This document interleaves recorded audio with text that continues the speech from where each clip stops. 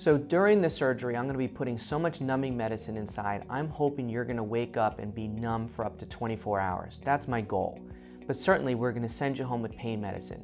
I typically use ibuprofen, around 600 milligrams. You're going to take it 3 times a day. And we're going to give you a prescription for oxycodone. We'll also give you a prescription for a stool softener because one of the side effects of oxycodone is constipation.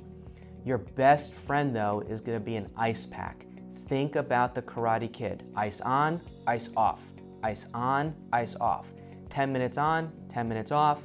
5 minutes on, 5 minutes off. Whatever you got to do to stay comfortable. After surgery, swelling is going to happen. It's just part of it. Gravity is not your friend when it comes to this surgery. And so what do? 1, we put the drain in. The drain is there to get blood and fluid away from the surgical field. And like I mentioned earlier, that should be coming out around post-op day number 2. And also, like I mentioned before, your best friend is an ice pack.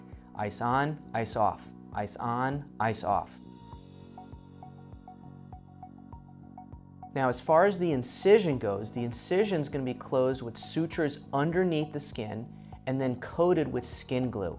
The skin glue has a couple of things that's important. 1, it's going to stay there for probably close to 2 weeks, and eventually it's just going to kind of peel its way off. The other thing that's good about the skin glue is that it's antiseptic, it's antibacterial. As far as the drain site goes, there will be a little opening where the drain was. And when that drain comes out, all you need to do is put a Band-Aid over it, and that drain site will close within 24 hours. Once again, there's going to be a pump inside your scrotum. It's going to be sitting right in front of the testicles. And when we're doing the surgery, we actually try to put it as low as possible. But sometimes that pump starts to cinch up a little bit during the healing process. And we're going to tell all of our guys to start gently pulling down on that pump after surgery. Now, some guys can start within a week. Some guys it takes about 2 to 3 weeks before they can start handling the discomfort of just gently pulling that pump. Eventually the pain goes away and they can do whatever they want with the pump, especially pump it up. After implant surgery, I'm going to give you a prescription for oxycodone because it is a good pain relieving medication. But one of the side effects is it causes constipation. And so we're going to give you a prescription for a medicine called Colace, which is a stool softener. And this should help prevent constipation. Other things you can do is just eating a high fiber diet, maybe get some raisins in there, maybe some apple juice.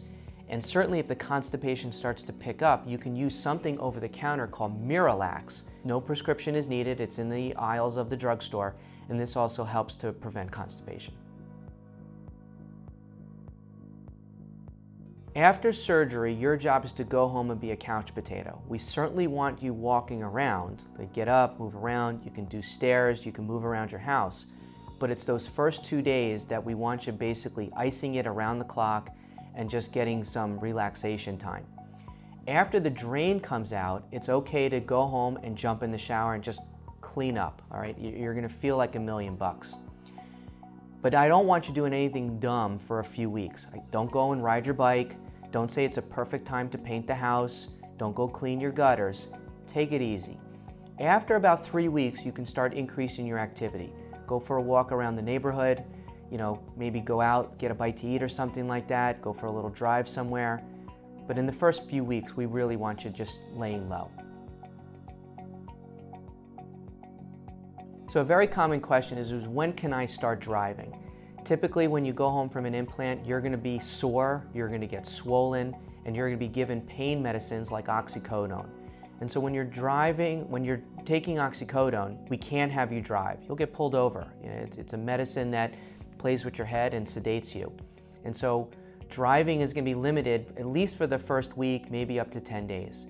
Now, if you're pain-free after, 7 to 10 days or so, and you're just taking Tylenol or Motrin, and you feel good, you are certainly welcome to go ahead and drive.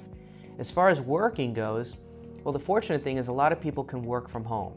There's no reason that you can't sit at your desk, have an ice pack, and answer some emails, call some clients, whatever you need to do.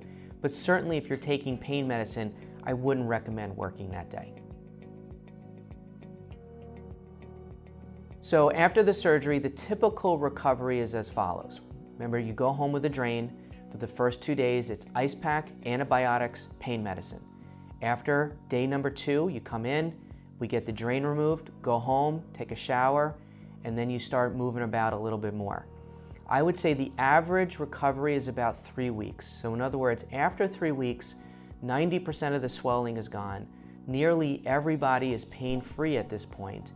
And so the majority, if not more than the majority, of the recovery is completed at this time. All right, so when do you call the doctor after your surgery? Certainly, if you have any question, please call me. We're here to help you. But the main times we need to hear from you is a fever. So if you're at home, it's post-op day number 3, 4, 5, and you are getting the chills and you have a fever, please contact us. Certainly, if things start getting red and beefy and hot in the surgical area, please call us. And of course, if your pain is not controlled, we need to know. You're not meant to suffer after your surgery. We want you to be comfortable and have an easy recovery.